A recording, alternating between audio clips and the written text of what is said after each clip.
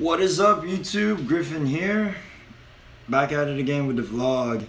So I vlogged about 2 months ago when I left to basic training. I graduated from Fort Jackson about 2 months ago, I think. Actually, no, last month, May 18, so not that long ago. I did lose some weight from basic training, which is crazy. Basic training wasn't that bad. If you are a shitbag, of course it's gonna be hard for you because your whole platoon is gonna get smoked.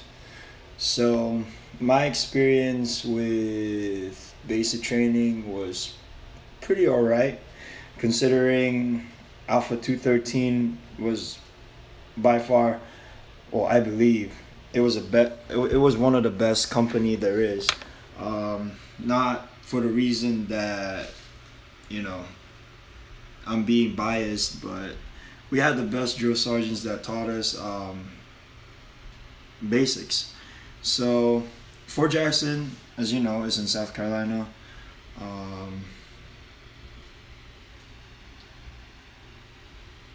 Yeah, it went by pretty quick. So in basic training, you get 3 phases. You got the red phase, you got the white phase, and the blue phase, as usual.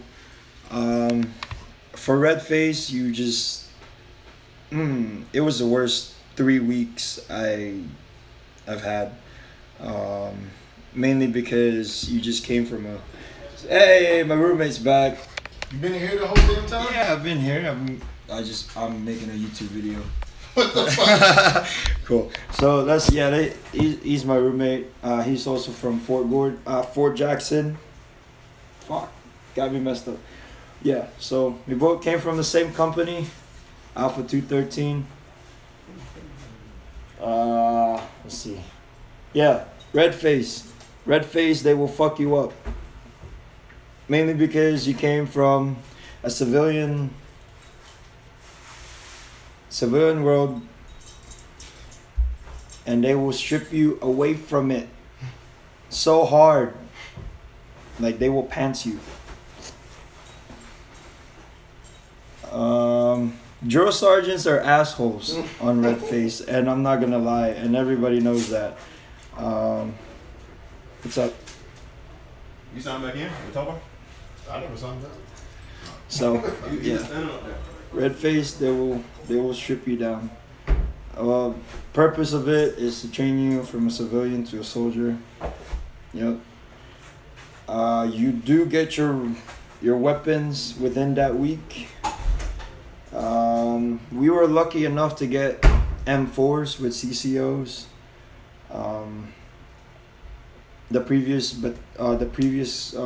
cycle that they had before us, we're using M16. So we were pretty lucky that we didn't get to use that weapon, because I heard stories from the previous cycles that it was just really bad. And yeah, I'm pretty much grateful that we got M4s. So red phase, that's about what you learn.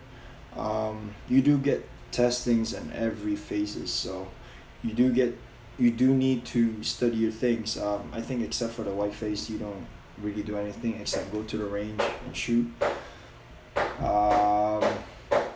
Red phase is about 3 weeks. After that, you move on to white phase. Basically, they treat you a little bit better, but you know, you still gotta act the total soldier concept, which means don't be a shitbag. White phase. White phase is just being confident with what you learned from red phase. So you're technically applying what you learned, and just be a better soldier in white phase. And honestly, white phase, I started to feel more confident about myself.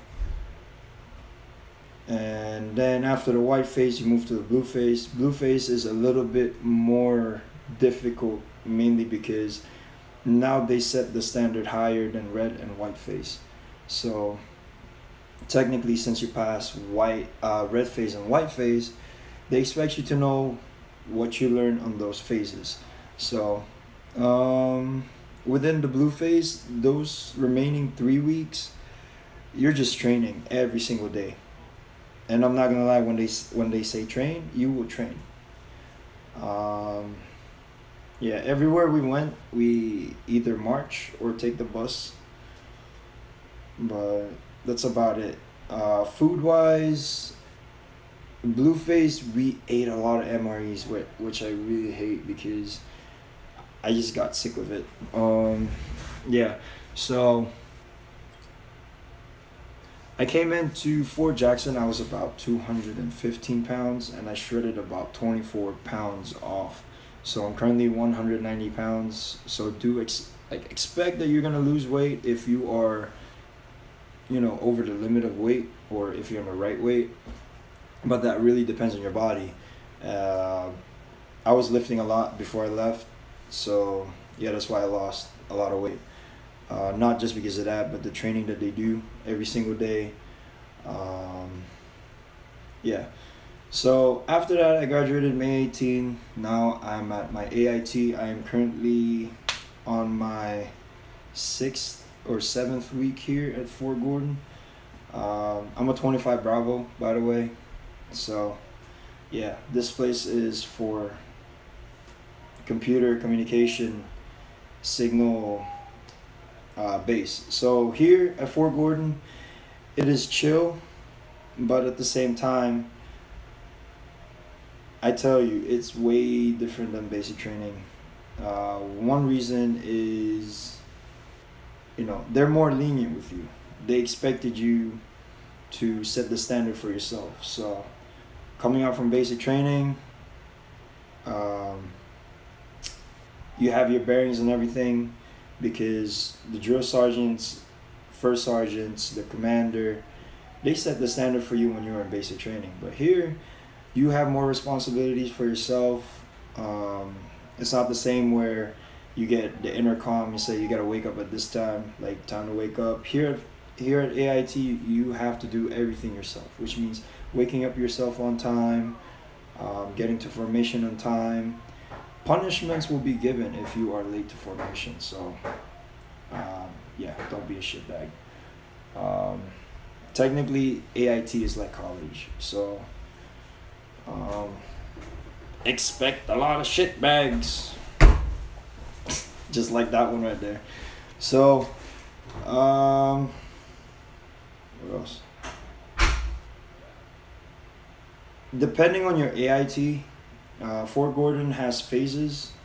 So 4 weeks ago I was in phase 4, but now I'm a phase 5, which means I can wear civilians on weekends and I can wear them until before formation.